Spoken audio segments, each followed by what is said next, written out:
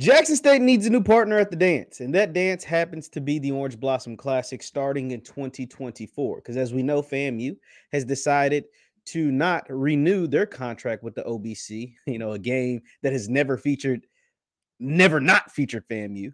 But now they need a new partner. And because Jackson State signed up for at least 3 more years from what I'm reading, we're going to talk about 3 potential partners that I would like to see replace FAMU and the OBC. We'll talk about it, whether it makes sense, why some make sense, why some just probably won't happen after the bumper. Stay tuned.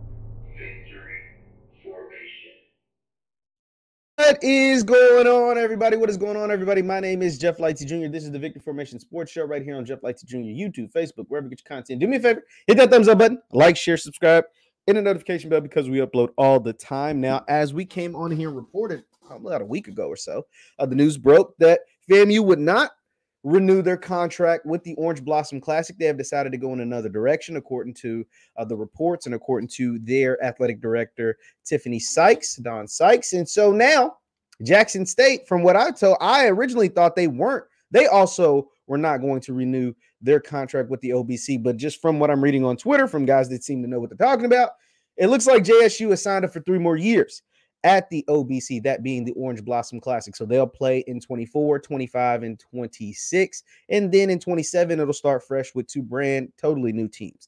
And so with starting in 2024, JSU, as of now, the Orange Blossom Classic has not announced who will be the new team to replace FAMU. They know FAMU isn't going to play. They're now looking for a new team to replace FAMU. And it sounds like they may have an idea or be in talks with at least one school, but they will not release that information until after this year's edition of the Orange Blossom Classic. I'm going to take you now. I don't know where this article came from. I'm going to just be honest, full transparency. I don't know where this came from. Actually, I can read it. It came from the Miami Times Online, but I took the screenshot from Tiger Talk with the 1400 Club, or Tiger Talk Twitter account. And so this was the snippet of the MiamiTimesOnline.com's article. It says information on JSU's 2024 opponent will be released publicly once the 2023 Orange Blossom Classic concludes. Replacing a headliner team in the football classic will come with numerous considerations. And so this tweet put up by Tiger Talk with the 1400 Club Twitter account sparked some conversation. Some JSU fans were like, yo, we should be like FAMU. We should leave the game. Like, why are we still playing this game? And it led to some interesting dialogue. So here's the one tweet that says the money has to be right, meaning the money has to be right for us to play. All expenses paid, travel, hotel, food, and any other event scheduled outside the game includes band. Payout. Now, they wanted this person, Heat Vigilante fan, wanted a payout of 1.2 to 1.5 million. A little steep. You ain't getting that. You ain't getting that. And someone tells him that in the next tweet that we'll read. But it says payout to 1.2 to 1.5 million for one game, not spread over 3 years. You're not getting that. Everybody lining their pockets but us, just my opinion. Now, in Zoe, shout out to Zoe, man. He correctly, kind of tells them why that what they're asking for just isn't possible. It's just not realistic. It's just not going to happen. Let's be honest. He says there isn't an FCS versus FCS non-conference game that's paying $1 million anywhere, which is very true. Nobody is paying FCS versus FCS teams over $1 million a piece. The only time FCS teams get over $1 million for a game is when they go get curb stomped by Alabama or beat the hell out of by Ohio State or whatever. Like, that's how those things work. That's why they call those money games, because they pay you $1 million, 1.2, 1.5, but they don't cover anything, but they'll pay you that to come let them get an easy win, non-conference win on their schedule. Said the payout, now he puts, it's OBC, the Orange Blossom Classic, is going from $450,000 in year one, which is next year. Year one of their new contract starts in 2024. So $450,000 in year one, $500,000 in year two, and then $515,000 in year three, and that's with all expenses paid. That's a dang good payout. That's really, really good. You're talking about $500,000 for essentially $500,000 for 3 straight years, with all your expenses paid in Miami for your team, your coaches, your band, and you get all the festivities that come with the Orange Blossom Classic. It's pretty cool. But what this does, so what Zoe did in this tweet for me, a couple of things is one, he confirmed that JSU resigned. Two, he confirmed that they resigned for 3 years. And three, he actually gives us the financials of the actual event. All of that is critical. So knowing these financials, knowing how good of a payout this is, and knowing that JSU is still a headliner team in this event, it got me to brainstorming. It got me to thinking. It got me to like, yo, who could replace FAMU and have this event never take a drop off? Now, without FAMU, and it's literally called the Orange Blossom Classic, the guys at Jackson call it the Blue Blossom Classic because they've won it every single year since it's come back. Who could replace FAMU in this event and not allow it to have a drop off, allow it to continue to still have the momentum that it's had over the course of the last 3 years, even without what's supposed to be the headlining team or the host team in FAMU? And I thought of 3 schools off the top of my head. 3, boom, just came directly to me. Now, one is probably unrealistic because of certain things, and I'll get into that. And let me go ahead and get into them first. This was the first team that came to my mind.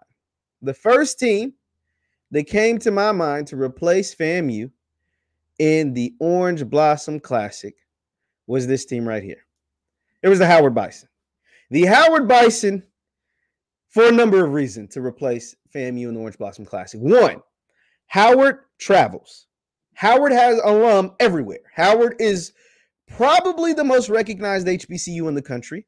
They have alums everywhere, famous alums, notable alums, regular alums, people that didn't graduate, famous people that didn't graduate.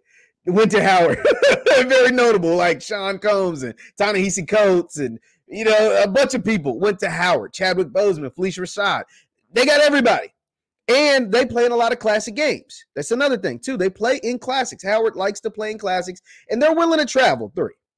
Now, and they have a really good and up-and-coming football team. They were, whether you like it or not, they were co-MEAC champions in 2022. They bring back 90% of the starters in 2023, and they're looking to take a MEAC title and represent the MEAC in the Celebration Bowl this year. So that is a legit team. And I just happen to be rocking the shirt today. But the Howard Bison came to my mind first. I really think Howard versus Jackson State, that would get the people going. That would get the people going. It's 2 marquee brands. It is 2 very notable, recognized, and loved colleges with very notable, recognizable, and passionate fan bases. Like, this would be awesome. A1. The problem with Howard is that they are in the MEAC. Now, the problem with having it be a MEAC team is that I don't know how the MEAC SWAC challenge and the contracts work as far as, are they allowed to play in a non-conference game against each other when they have the MEAC SWAC challenge at the beginning of the season and then the Celebration Bowl at the end of the season? So I don't know. I think that would probably be some kind of conflict, and that's why this probably won't happen. Probably only have a chance of happening because of the MEAC SWAC challenge, because of the Celebration Bowl. This probably will not take place, but this was the first school that came to my mind, and a school that I would have really, really liked to have seen play against Jackson State in the aforementioned Orange Blossom Classic. Now, the second team that came to my mind